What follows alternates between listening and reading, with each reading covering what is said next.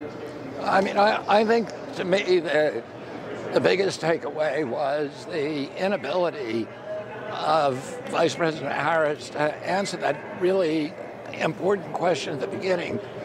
Are Americans better off than they were 4 years ago? It was a very, very evasive, clearly scripted answer. But the answer to that, I think, if you polled the American people, is I would say 95% would say no, they're much worse off than they were 4 years ago. President Trump had one of the lowest inflation rates in recent American history. Today we're experiencing the highest. We have a first generation of American kids who can't get into homes. We have the unaffordability at the gas station, at the grocery store. People who are downgrading ingredients to make it through the checkout counter. Elderly people who are cutting up their prescriptions to pay for food or fuel. This is happening all over our country. It's the first time in American history that you have a generation of kids who's going to be worse off than their parents. And Vice President Harris has had 4 years to deal with these issues, and they've just gotten worse. And unfortunately, we had moderators who were clearly biased, who were constantly fact-checking Donald Trump. But none of these kind of whoppers that the vice president was saying, and none of her failure to really explain that, answer that first question, that very, very critical first question.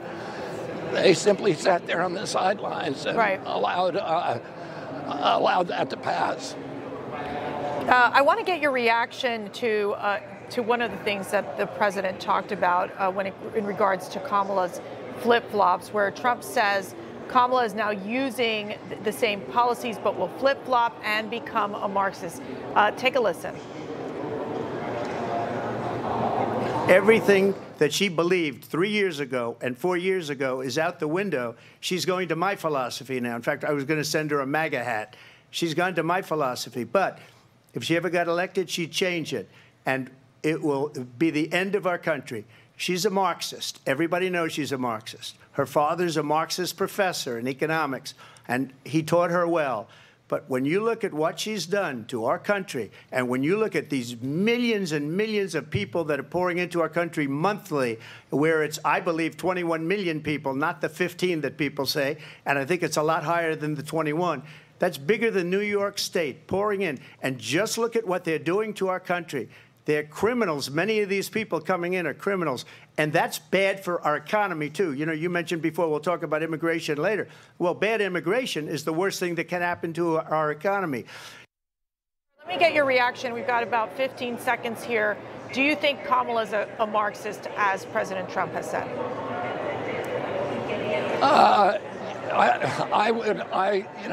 try not to characterize people with labels, but I would say that his central issue here is that she was appointed border czar. That was her #1 big responsibility for the administration.